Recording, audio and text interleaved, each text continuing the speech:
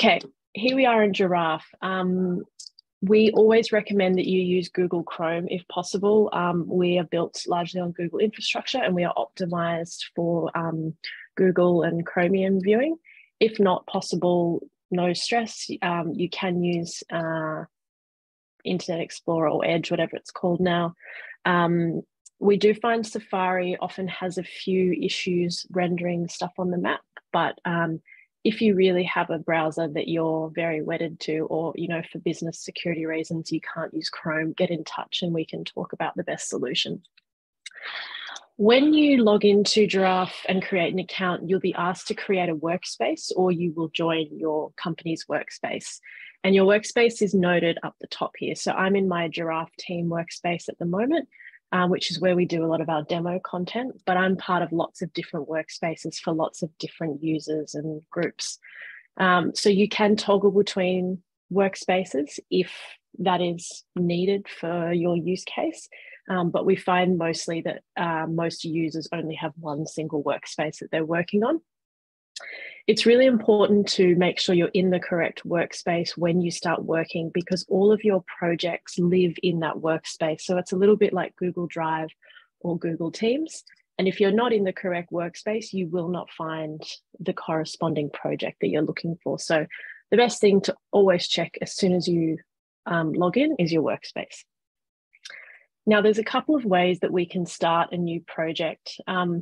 At the moment, we're in a Scratchpad state. So you'll notice in the URL here that we have this word Scratchpad, and this is essentially like a blank Word document. So at this point in time, we have a map. It's going to kick you to sort of the place that your IP address, thinks that your location is. So if you're using a VPN, you may get taken to a different part of the world depending on, your settings. I'm based in Sydney. My IP address knows that, so here we are. Now, there's a couple of different ways you can start a new project, as I just mentioned.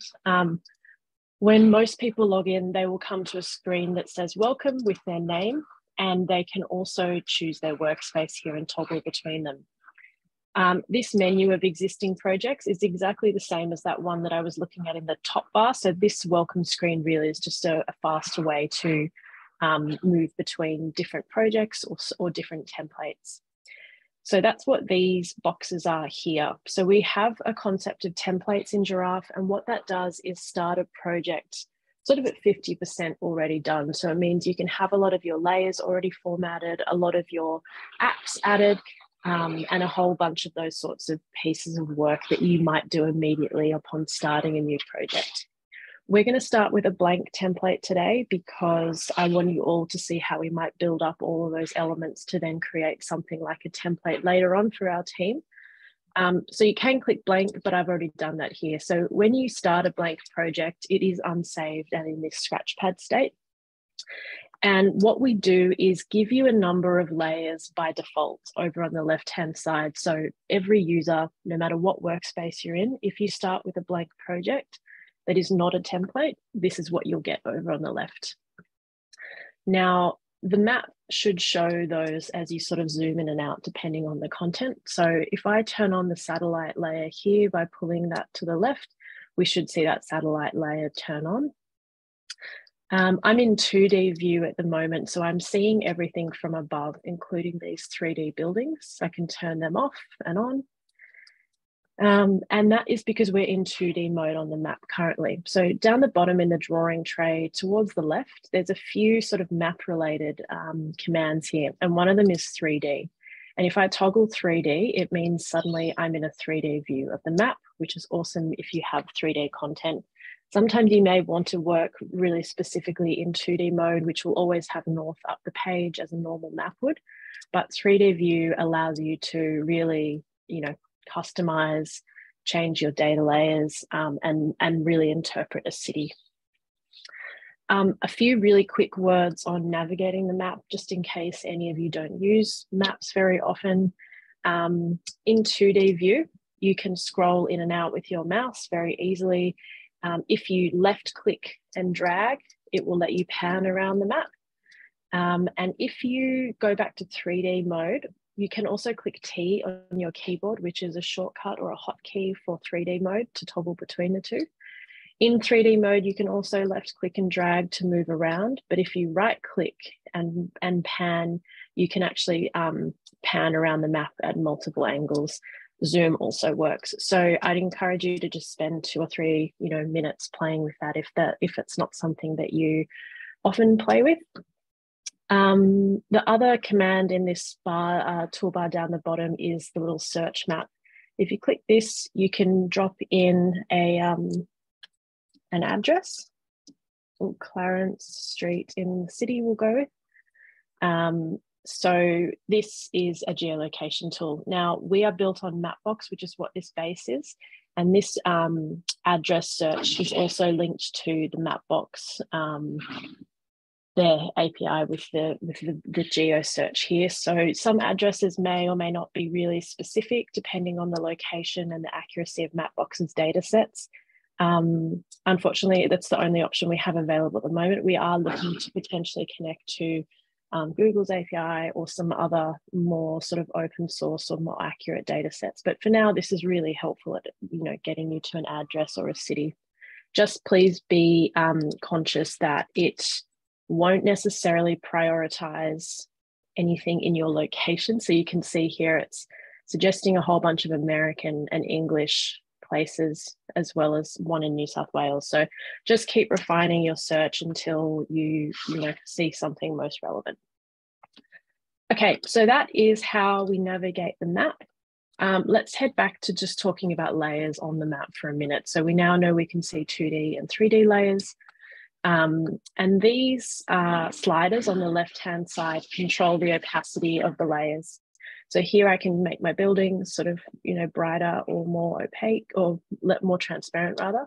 I can turn off my map layers, etc.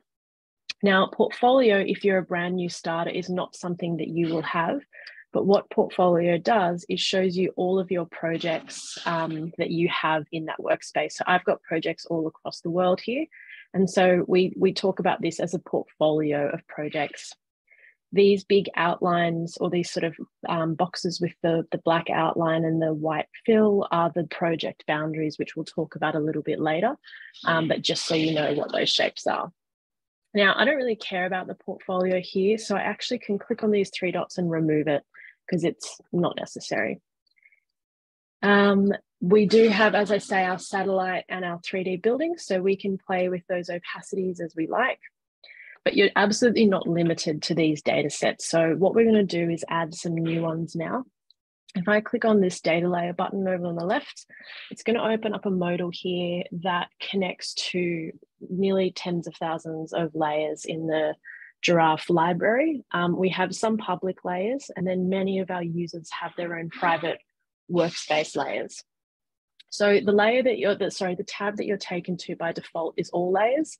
And these are all the public data layers that are in Giraffe. Many of them are open source or open government data layers. So I'm based here in Sydney, New South Wales, and a lot of the layers that are being suggested to me here are some of our planning controls, but nearly every single one of them is authored by and maintained by the New South Wales government. The layer name is obviously here, and then the details essentially is the metadata that comes with that information. So this layer here, land zoning, if I click this little drop down, I see, the location of it, a description, should tell me how often it's updated, sort of information like that. And I can really simply check the tick box for this layer. And when I close this tab, it will add it over on the left. But before we leave, there's a few other things that I want to add here, which includes the cadastre, which is our property boundaries. I think I also want to overlay a heritage layer here. So just very simply, search keywords that meet your criteria. And it should be really straightforward to find layers that, meet your criteria. We do have a number of other different ways to find data. So my layers is very specific to each user and it's going to look different for everyone. But these are layers that I personally have added to Giraffe in this workspace. Sometimes they are they can be made public and sometimes they can stay private just to me, but this is where I can come and find those layers at any time. Workspace layers is another really useful way of sharing information across your team or your workspace. So obviously I'm in my Giraffe team workspace. So that means that anyone in the Giraffe team can come here and look at these specific layers that have been uploaded. And essentially they're confidential in the sense that only people who are invited to the workspace can see them. So if you are working across a large or small team, this is a really easy way to publish information and share it with your team rather than making it public to everyone in Giraffe. We're not going to talk through Portfolio Lens today because it's a little bit more advanced. And I'm not going to upload any data, but I am just going to really quickly point out the types of data that you can load into Giraffe. We have tried to make it really open and accessible in terms of the different types of file formats that you can load. Our team has worked as architects, urban planners, engineers, and having really open and accessible file formats is really important because Giraffe can't do everything. And you need to be able to import or export data and take it somewhere else to do the appropriate, work or analysis. So the types of layers that we do let you load are vector files. So that's looking at formats such as a GeoJSON, a shapefile, a DWG, which is like a CAD drawing file, a KML, and a few other types of vector layers. We also let you upload images. So if you have a master plan, for example, or a citywide strategic plan, you can drop that JPEG or PNG, whatever format you like, on the map. You can place it, scale it, rotate it, all of that sort of good stuff, and then use it as a really fantastic base layer that you can reference and even trace over if you're trying to recreate a 2D plan and make it 3D, which is something that we do often. The next one is they're actually pretty custom to Esri, but they're very widely used across a lot of government across the world. And those are some of the Esri 3D and 2D file types. So we can import map servers, feature servers, as well as scene servers. So all of those have to be hosted on external infrastructure, which is, again, very common to government. But if the private sector are doing it, they'll usually export something like an SLPK, a scene layer package, that is not hosted already, and we cannot load it and host it for you. So it needs to be transformed into something like a scene server, and a URL needs to be generated. But once you have that, it's very, very easy to visualize that data in Giraffe. We do accept WMSs. We have found them a little problematic in the past. Our opinion is that they're a slightly dated type of data. So if you do have any trouble with uploading a WMS, please get in touch and we can help you. And we can also ingest Mapbox styled layer if that's appropriate. I don't think too many of our users use this option. They usually bring in the vector file themselves and style it in Giraffe. So if you were to load any of those layers, you can then add them to your workspace or your own personal library, share them with users, or keep them confidential as you like. So we can, very deeply connect with an organization's GIS team. We can leverage all the data. We don't need to host it ourselves. You can still host it, but just stream it to Giraffe for your users to use. Okay, so I've added a couple of layers here. I'm now just going to close this box and we should see them pop in on the left over here, which they do. And you'll see they all turn on immediately and are sort of, tiling up on the map as we go. As I mentioned, these are all data sets that are owned and maintained by the New South Wales government here. So we're getting the most up-to-date data that the government publishes at all times, which is fantastic. Every time I log in, the data may have updated, but I will see that update on the map. So what I'm going to do is, first of all, I want to group these layers. So it's very easy to manage this panel on the left-hand side. If I click and drag these on top of each other, I can give these a name and say these are all my planning controls or something appropriate to your use case. And I'll grab heritage and drop that in here too. These are now in a group and I can control them all at once, which is really nice. I might turn off these two layers for a second and just look at the cadastre. So these are our property boundaries. I'm just going to click and drag this group above, and we have some sort of nice hierarchy here. I'm going to turn 3D buildings off for now and turn my satellite maybe off altogether. So now we have some property boundaries. We can sort of see a little bit more about the city, how it's shaping up. And obviously you would curate whatever sort of overlay of layers that you needed to tell your story or do your site analysis, for example. Now, something I think that is really fantastic about Giraffe and that makes it a little bit more flexible for you is that not only can you bring in different types of data, but depending on the type of data that you have imported or connected to, you can actually do analysis on it. So I'm going to show you a feature that we call Lens now. So over on the left here, you see against or next to every layer at the start of it, there's a little icon. So this first one is a drawing layer, which we're going to talk about next, has a little pencil on it. But every other layer that is more of a contextual data layer has either an image or this sort of rectangle with the four corners. Now, these two symbols mean that they are different types of data. This one with the image, like the satellite, and these three planning layers are raster layers. And that means that they're essentially an image that has been, scaled and plotted at the right location, but it's made up of, rasterized pieces of information. And so we can't really do a lot of analysis on that because it only understands so much information about itself.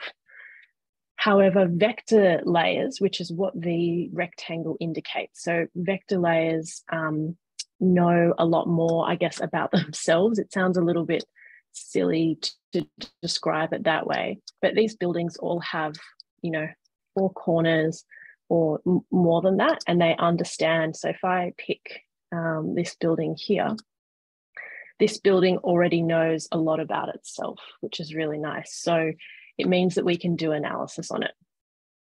So what I'm going to do with this 3D building layer is actually, I'll just come back to Sydney CBD because it's kind of the most striking place to do this analysis. I'll just close the right-hand side for now because we can get that real estate back. So what we can do with this 3D buildings layer, because it's vector layer, we can do some analysis on it. So if I click the three dots next to it here, and I open lens controls, it's going to pop up this kind of subtle box up the top here. Now, there's a few things that I can do now that I'm here. The first one is that I can add a filter. And if I click add filter, it gives me some options. Now, maybe before we pick through these, what I'm going to do is show you under settings, or it actually pops up on its own down the bottom, even though it's under this little red dot, is this concept of showing the table. Now, depending on how familiar you are with different formats of data, most of the time, especially something like a shapefile or a GeoJSON, there's a nice text explanation of what data is actually included in that package. So here in this table, we can see there is a name inferred for every building. And then there's some other columns of information that describe it. So we can see here a really great height column. And so this is describing the height of every building. And if I keep looking along, we can also see a type, which is really interesting. So there's kind of like even an area of square meters, which I assume is the building footprint. So there's already 3 pieces of data here that we could use to do some analysis. So I'm just going to hide the table again. And if we go back to our filter here, we can see those same columns here. So I'm going to go by type for now. And what it's doing then is basically giving me some pretty generic commands that I can filter on. So you could say if a type is building or commercial, any number of these uses that you want to filter for. you can begin to do that. So as I'm doing that, you'll notice that a lot of buildings have turned off that don't meet these conditions. Again, I could change the command, so is not this, which would filter out more sites than less, or whatever command you like. But once you've filtered them, and you can add a secondary filter if you want. So you could say, show me every building that is these uses, and that, let's go with height, and that is greater than, let's say, 20 meters. And so already, even though there was a lot of buildings down here that met these criteria, they're all less than 20 meters in height, which is awesome. Now that we've filtered and sort of found the information that we want to display, we can actually style it as well. So if we click on style here, there's a few things to take in here. So I'm just going to walk through them quickly. This type of geometry is 3D, so that's pretty obvious. If you did have circles, so they could be something like bus stops or, you know, school locations, whatever it is, if they're just points on the map, it would likely recognize that they were points and have circles shown. So you can see these circles now, but we know that these are 3D buildings, so we can keep it there. Similarly, fill is something like, you know, census data or other types of big polygons on the map that represent, you know, statistics or otherwise. Now, at the moment, all of these are colored white, which we don't want. So we want to remove this property, and we can then color by one of those values as well. If we click this button, we can actually use a fixed color, which we don't want to do. So I'm going to go by type. And what it does immediately then is just picks a default color, but it will color those uses then that we can see, which is really fun. So we've taken these, like, you know, 7 types, and it's now picked a color for each of them. We can change those colors if we want to. If I want to make retail, you know, some sort of nice pink color, we can do that. So this is deeply customizable, very easy. A few other things that we can do, we don't want to play with the opacity or the height. So here, to extrude that 3D content, it's taking the height and then putting the base height, which is 0 for all of them, and it's scaling them at the scale it's supposed to be. But if you did ever want to exaggerate your data, you can do that by scaling it. What we can add now is some labels if we want as well. So here we need to select our label details and make them a type. We can just keep them white. We don't need to color them if we don't want to, but we could color by type as well. And we would just want to change that retail color to be that, you know, same pink, whatever I made it before. We could come up here and just copy this number if we wanted to make it exact. And then we have, you know, some buildings with labels. They are dynamic labels, so they will try and group together to put more real estate on the map if it allows for it. We can turn them off at any time if it's a bit too much. And if you have 2D data, this outline is really fantastic. So this is putting an outline on the base geometry of those buildings. In 3D view, it's actually just more confusing, but that outline can be really helpful depending on the data. So we have now styled some data. This is a global data set, this 3D buildings, OpenStreetMap stuff.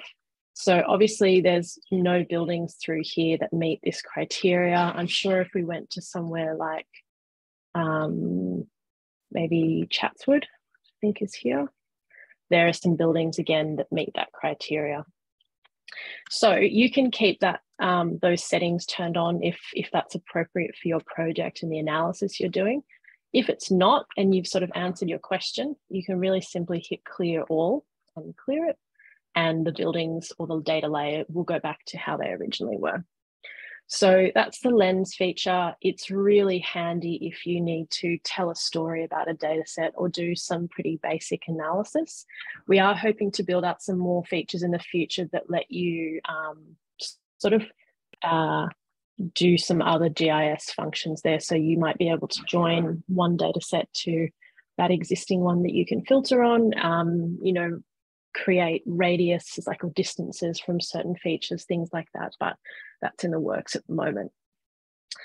Okay, so we've got some layers on the left. We know how to use the lens feature if needed.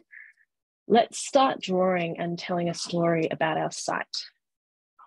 Now, When I created that little lot earlier, I accidentally made a project boundary. So to save a project in Giraffe, you need to draw a boundary. I'm going to click this button down in the drawing tray here and click Edit Project Boundary, and it will take me to that location.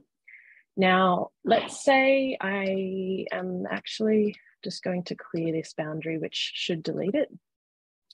And what we do then is, this is sort of where you would be if you hadn't accidentally drawn something on the map. So we've got a prompt in the right-hand corner that says draw boundary to save project. If I click that, let's go here, and we're going to do a master plan here that includes the park and some of these lots adjacent. We'll do some new apartments overlooking the park. So your boundary can be not that important or really important depending on the type of analysis that you're doing with your project. If your FSR is really important for the work that you're doing, then you want to draw your boundary as accurately as possible. If it's not that important, you can make it as sort of lumpy or inaccurate as you like. You can always edit it later, so don't stress if it's not really accurate. I'm going to go with this boundary for now. So when I'm ready, I can click done. And then what I need to do is save the project. So hopefully you remember at the start, we're currently in a scratchpad state. We're in an unsaved project, and we've done some work on the left here to bring in layers. We may have styled them to tell a story, but if I was to leave Giraffe, this will not save. So we need to save this project once we've drawn a boundary. It's going to give it a name that is from the center of the boundary that you have drawn, but you can change it at any point in time. We have some workspace properties that are not really relevant to this demo, but if you think about that portfolio layer that I showed you earlier, workspace layers can help you save properties or information against each project that you can use to analyze your property portfolio or your project portfolio. So if that's of interest, please get in touch and we can do a deep dive on that, but it's sort of a bit beyond 101 today. So I'm going to save this project, and what it will do now is ask me if I want to share it with anyone. So Ian and I have worked together before. If I have Ian's email, I can drop it in here and then choose what type of access he has to the project. If I want him just to view it as sort of, like a manager or a client relationship viewer, we'll let him only come in and zoom around the map. He won't be able to change content. If he's an editor, he can edit the content. And if he's an admin, he can edit the content and share it with someone else. You don't ever have to share a project with someone if you don't want to. So if that's not relevant and you don't have a team or the whole workspace to share it with, you just go to your project. Now, what we do there is we basically kick you out and bring you back because we're saving that project to the database. So two things have just changed. The first one is that there is now a name for this project here. So instead of unsaved project, I'm now in the 101 demo project. And you'll notice that Scratchpad is gone and I've got a project ID here, which is really nice. So now we've got a proper project and we can start putting some content in. So what I'm going to do is show you how to start drawing that content. Now, when you draw in Giraffe, you need to be a little bit conscious of the layer that you're drawing onto. So if any of you have any experience with other drafting tools or any of the Adobe suite or something like that, you'll know that when you draw, that content needs to live on a layer. So we give you a default layer by default. And at the moment it's empty. So over here, it's got the pencil, it says default and empty. And you'll notice down here in the drawing tray that this is the default layer as well. Now, what we're going to do is actually not draw onto that one, but create a new drawing layer. So you can click this plus button here or this plus button up the top here. They do the same thing. And it's going to ask you to give it a name. And so I'm going to call this one option 1. And we're going to create that. And you'll see now that there's a second layer over here and there's 2 layers to choose from in here. Now, the one that is bold and has the green pencil is the active layer. And the active layer is also shown down here. So you can check it in 2 ways if you like. You can change your default layer at any time, but for now we want to draw onto option 1. Now, I always recommend that you draw in 2D, because when you start drawing in 3D, you can sort of get some strange exaggerated shapes that are not quite as accurate as you think they are. So let's draw. And there's a few ways we can do this, but most of them are contained down here in this sort of third of the drawing tray. So if you click on the little building, you can start by drawing different types of buildings. We're not going to draw from this. We're going to start from scratch. And so if you come all the way to the last button, the 3 dots, here we have some general drawing types. So we're going to start with a rectangle. And if I click rectangle, it will give me these little this big black dot on my cursor. And what I'm going to do is zoom into the location that I want to draw. And I'm going to start by drawing one edge of the building. So when I draw that, it's going to ask me to define the secondary side of the building. And you can see that this is a nice, perfect rectangle now. So when I draw that, I now have this shape. I can see the edge, the length of the building, the depth of the building, and then the total square meters. But this isn't actually a building yet. This is what we call a polygon or a section in Giraffe. This is an undefined shape. So you can leave it like that if you want. It's not that useful at the moment in 2D or 3D, except that we know the area of it. But what we can do now is give it some attributes. So if I click on my shape, when you do that, you'll notice that we're no longer in the layers panel, but we're in properties.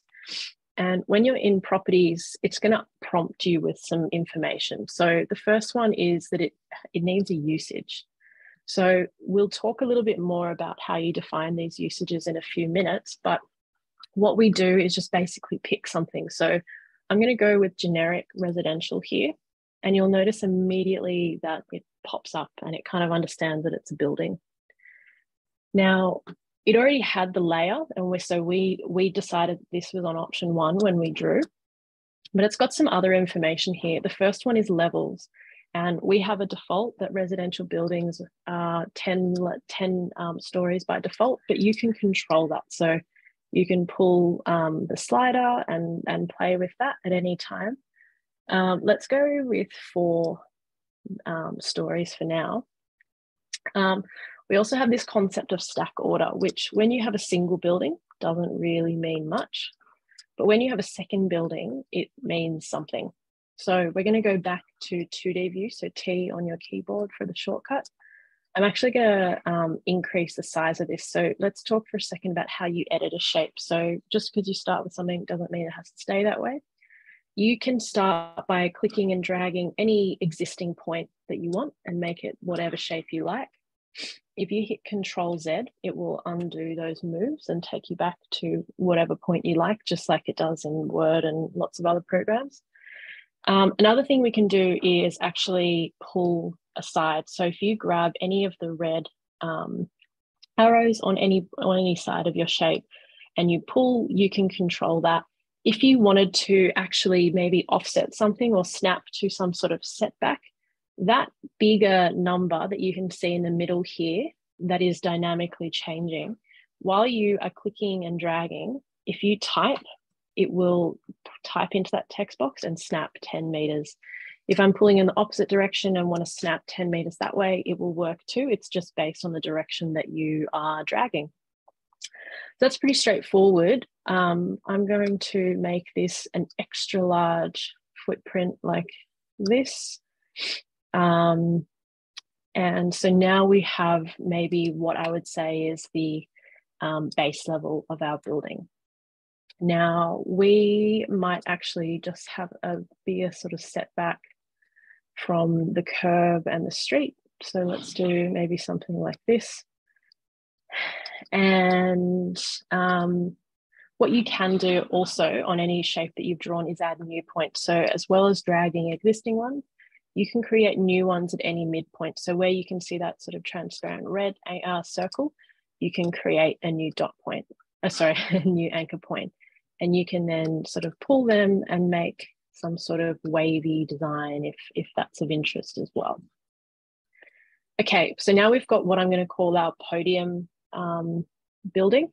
And what we can do now is come back here and either pick rectangle or polygon, but rather than start from scratch this time, let's come back here and click residential. Now, when you use any of these building typologies, it's going to give you that rectangular tool again. And so now we have a secondary building that's sitting on top of our podium. Now, if I come back to either of these shapes, you'll notice that both of them have a property called stack order. And they both have a stack order of 1. But if I change the top one to 0, you'll notice them jump around. So stack order essentially dictates how they order themselves on top of each other. You set this stack at any time. The first time you stack something, Giraffe will try and put the larger shape at the bottom and the smaller footprint, no matter of height, on the top level. It doesn't always get it exactly right, but again, you can really, really easily control this stack order yourself. And you can stack as many elements as you want. So if I want to put one more feature on top of this, what we're going to do is draw again this time. Using our main menu, we have polygon, but we also have a shortcut for it, P. So I'm going to hit P on my keyboard. It's given me that black dot on my cursor. And I'm going to introduce one more command here, which is a snap command. And again, if a lot of you do any drawing, this is a pretty common feature. If you hold S on your keyboard, it's going to try and snap to different points. And you can see that red outline is showing you where it's going to snap. So I want to basically duplicate this, this tower that I have.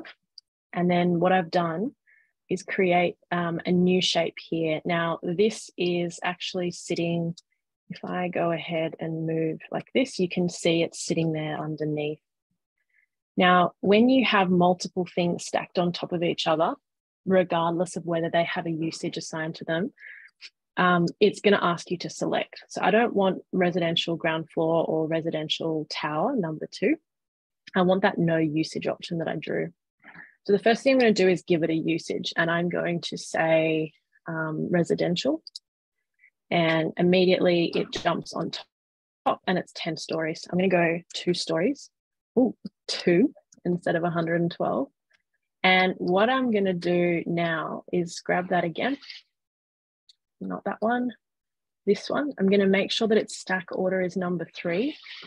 And I'm just going to offset it. I'm just going to type my 5, so it's 5 meters from every side.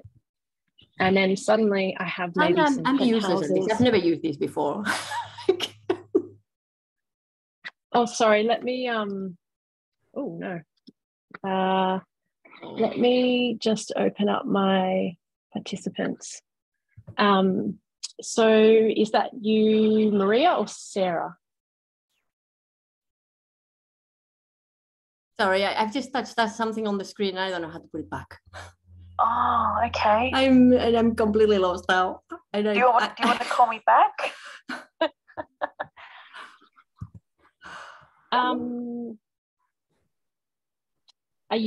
There's a few different voices going on, so I'm not exactly sure what's being asked. Maria, did you say you've drawn something? Yeah, I was trying to ask you, I touched something on the screen and I've messed it all up and I don't know how to put the screen back the way it was. What does your screen look like? Roughly, like what's missing? Can you still see this panel on the left-hand side? Yeah. But I just, I know I've touched something and I'm not supposed to, and I'm just trying to put myself on mute again, and I just don't know how. Oh, okay, I see. I can mute you if you like, but just in terms of if someone does, you know, accidentally move away from the map, or, you know, is not sure where their content went accidentally, there's a few things that I would just double check. The first one is up next to the name of your project, there's this little bullseye, and this will take you always back to your project boundary. Now, the content may not be there, but at least you get back to where you're supposed to be. The next thing to check then would be what's happening with your layers. So you may have accidentally turned a layer off. If you did have multiple things selected accidentally or purposefully, and you hit delete, they will disappear, obviously. Now, Control Z should hopefully bring them back if you've deleted them, and you can do multiple Control-Zs or undos. But without taking a look at your screen, I can't troubleshoot exactly, but I'm happy to jump on a call later today with you, Maria, if you want to do some follow-up stuff. That's okay. I'll keep rolling just because we've only got 15 left, and I want to do a few other things, but we can chat later, and I can mute you if you like. Okay, thank you. No worries. Okay, so now I've got a building. It could be too big, too small for this context. I'm not sure, but I'm happy with it for now. One thing that I want to mention here is that this is great. We've got this building and it's all residential. What I might want to do is actually take this podium and maybe make the bottom floor retail or commercial or something like that. There's a few ways I can do it. At the moment, this is 4 stories of residential, but I'm going to select this podium and I'm going to click Control-C. I've copied this to my keyboard. So this is, again, a really normal command, and then Control-V. Now, when you paste something, always make sure that it's on the correct layer. It will paste onto the active one. And then there's two things going on here. So I'm going to select the bottom one. And what I'm going to do is, first of all, make this 1 story and change it from residential to retail. Now, that's really easy to do. Just because you've drawn something does not mean it can't be edited at any point in time. These things are meant to be super flexible. So you can do that sort of stuff easily. I'll then grab that residential one, and I just want to drop that maybe even down to 2. And I might make this first level of the podium a little bit shorter, I think. This is all sort of single level, single dwellings around here. So that sort of 15-story building could have been a bit intense. Now, a few things just to note. Obviously, we're casting a shadow here on this option, which is really nice. I just want to note that the minute you change the transparency of your building, which could look graphically really lovely, we will stop casting shadows. So if you're ever uncertain about where your shadow's gone, check that you're at 100%, not at 99 or 98, because you won't see a shadow. And now what I'm going to do is just really rapidly draw a few things just so we can fill out option 1 and you can see some content on the map, because then we're going to talk about how these numbers are being generated from this content. So I can continue drawing the way I was. So I'm hitting P for polygon here. And again, this gives me some sort of, flexibility when I draw this shape. And I can edit it and move it. So let's have maybe some green space connecting through to the park. And I've got this sort of funny one. I can rotate and type an angle if I know the exact degree of rotation that I need. I'm going to make this a commercial ground floor, probably, maybe let's go community actually. Community is probably a little bit more applicable here. And we will make it 2 stories or 2 levels, which you can see there. What I might do is then copy and paste that layer again. And this one I'll make residential, and we'll make it maybe 4 levels. Now, what I can do here is a really nice setback command. So if I do 6 meters, it's going to not snap at 6 meters. That's okay. Let's put that back to 0. What I'm going to do is add a new property here, and this is, getting a little bit more advanced, but I'm just trying to show you the kind of functionality that you can rely on if you want to. Sorry, not a property. I'm going to go down here. Once I've selected this section or this geometry, I can click spacebar, and it's giving me a whole bunch of advanced sort of drawing tools here. And one of them is offset. This is a uniform offset, but you'll notice that this little menu opens up at the bottom. And in here, I'm going to type 3 meters and hit enter. And that has then expanded that footprint by 3 meters. So I'm just going to undo that, Control-Z, and do that one more time. Offset, and I'm going to go -3 in here and hit enter. And now it's offset that 3 meters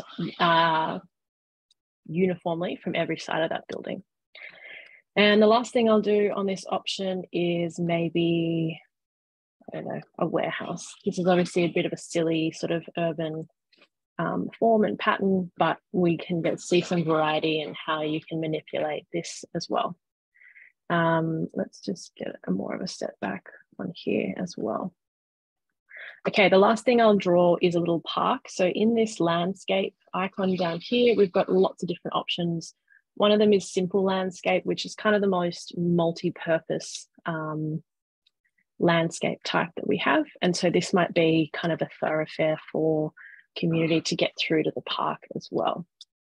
If we come back here quickly, we can drop in individual trees. So these let you just drop points on the map, which is really nice. And so now we have, it's not very beautiful, but we do have, some sort of little urban form here. Now, I want to explain quickly how we're calculating these numbers, because hopefully you all notice that as I'm drawing, these numbers are quite dynamically changing and moving. And so if I really dramatically increase floor space, that warehouse typology is growing pretty quickly as well.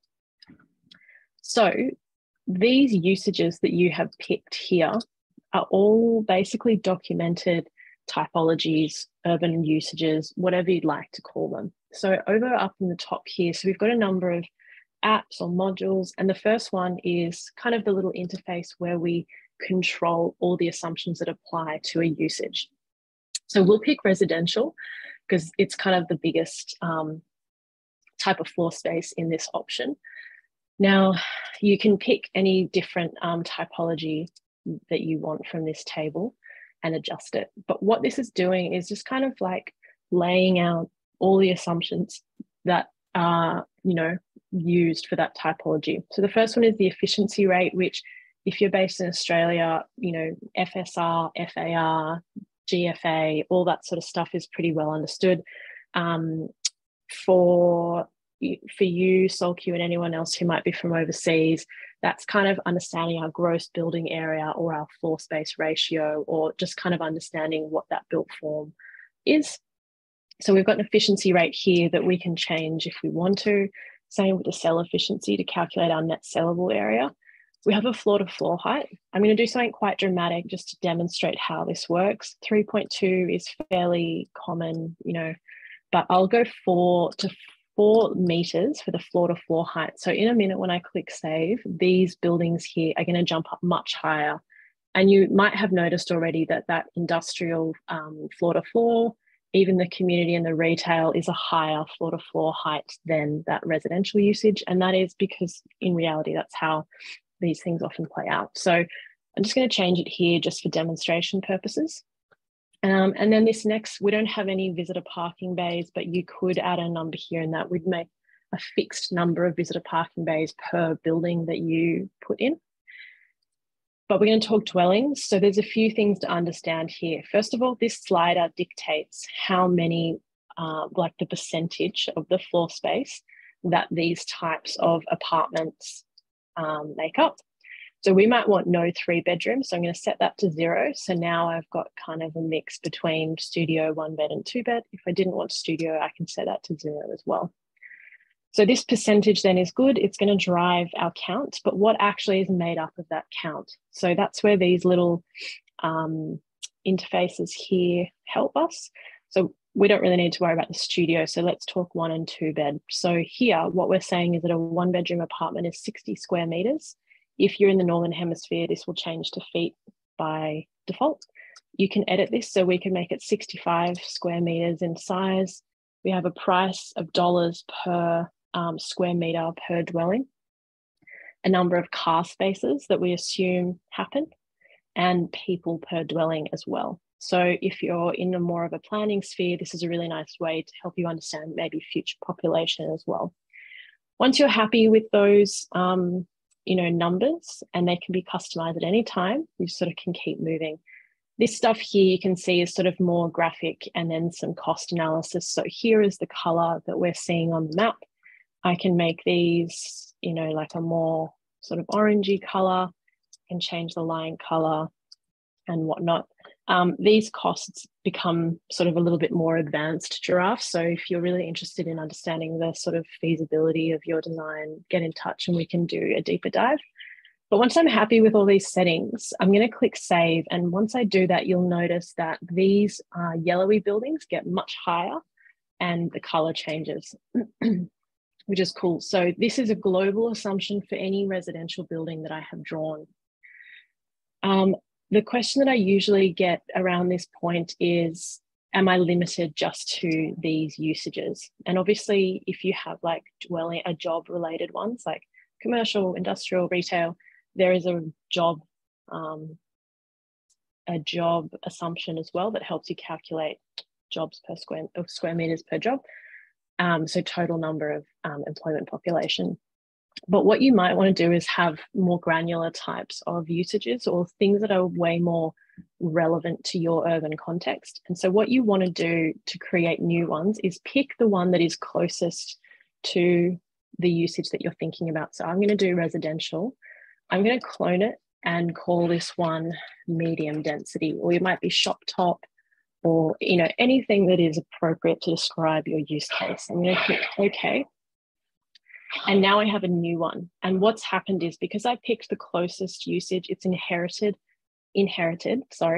all of the assumptions that went with it. And I might change those for this medium. So I'm going to put this back to 80, back to maybe 3.2. And let's change this mix to something slightly different. And we'll go a little bit different on the color and save. Now, because I don't have any medium density residential buildings attributed yet in this project, it's not going to do anything. But what I can do now is actually select, and here I'm holding shift. So it's going to pick multiple, it's going to pick all three of these buildings. And over here on the left, I can change that usage at any time. And my medium density residential one is in here. So now I've got a little bit more sort of fidelity or granularity. I have a different type of residential product to maybe this premium one over here or something like that. So what happens then is we use the assumptions that sit with every one of these usages, and we start doing some calculations. We have a lot of documentation about exactly how these things are calculated, which I'm happy to share if people are interested. But you can see here that we're getting, total floor space either by gross building area or gross floor area. We have a total FSR, which obviously includes the park, so it's a very low FSR. And we can see the number of parking spaces that are supposed to be provided for that number of users. We can see the breakdown of apartment types and then the number of residents that come with that. Just talking about parking really quickly, we do have a number of parking typologies. So let's do a multi-deck park. What I'm going to do is actually grab this floor plate and copy and paste it. I'll grab the bottom one. And instead of a warehouse, we will make this parking, which is car park. And we can then choose which type it is. And I'm going to call it multi-deck. And you can see then that we've got one level of parking, and I could make it more if I needed. So it's subtle, but they are supposed to be see-through just to differentiate them from a building, so we can see the ground and then the parking inherent within it. And that now says that we're providing 164 parks, but when we're not hitting that target. I'll just move that warehouse out of the way so we can see what's happening. With this car park type, we can look at the properties to see here car park. So for every 2.85 square meters, we're providing a park. So if you need to increase that to maximize ramps or maybe servicing types of stuff, you can change that. So there's a whole bunch of settings that go with car parks too. Now, what I want to show you really quickly is that this is all my option one. So if I turn this off, all my numbers go away. And so I'm controlling these options like this. What I'm going to do very, very quickly with the last 60 seconds that we have is make an option 2 and show you a pretty advanced feature of Giraffe just to make you think a little bit harder about how we can use Giraffe. So we have this feature called flow features here. I'm going to use the apartment algorithm and draw something that would never be approved in Sydney, but a pretty long apartment building that runs the length of this lot. It's not a good urban outcome, but you can sort of get a sense of what this tool can do. We can make it a bit silly and fun but this algorithm responds really nicely to, my prompts as I draw. It's not that complicated once you get into it, but there's some pretty interesting stuff happening here using our flow builder. For anyone that has ever used Rhino or Grasshopper, this will look really familiar, but what we're doing is creating a geometry and assigning a whole bunch of assumptions to it. A few other things that extend through these are we can add a row of trees, so we can line our park with some nice trees here. We can control, sorry, not that button. I'm going to click here on the generated features. We can control how far apart they are, how far from the start of the button they come, and so on and so forth. So this flow builder gives us lots of interesting options. We can even put in a big sports stadium here. Can't remember off the top of my head how big an Olympic one is, but it certainly wouldn't fit on this site. But here we've got, a nice local park sports stadium, and what we might do is put a community building on this side. Could be a grandstand or something community friendly. And so now we've got option 2 drawn up, and I can sort of turn that off and control it, and those numbers come again on the side. And something that the point of showing you these 2 options was just to explain that if you have option 1 and 2 on at the same time, even though they have competing interests, we are showing all numbers at once. So if you are using Giraffe for calculations, you just want to very explicitly manage your layers to get the right numbers. If I put this even on 3%, you can't really see it, but the numbers are counted. So if you're ever confused about the sort of yield that you're seeing, just really make sure that you're managing your design options well. So we're 1 minute over time, so please drop off if you need to. But to summarize, hopefully you understand how to navigate the map, how to draw a boundary and save a project, how to add data layers, potentially group them on top of each other and control them. You understand how to draw some of the content on the map using the drawing commands, and you know a little bit about the types of calculations that we can do off the bat. There's a whole number of other things that we can do, like solar analysis. We have a lot of different apps and modules that let you manage your data in lots of different ways. But as a sort of 101 class, this was a pretty basic run through. So please get in touch with myself or Holly Conrad Smith, who should have sent the original invite, if you want to have a follow-up. And we would be happy to talk you through any aspects of Giraffe or sort of dive deep on the kinds of work that you and your team do. So thank you so much. Thanks, Lucy. Thank you. Thanks, Lucy. Thank you. Thanks, everyone. Have a good day. You too. Bye now.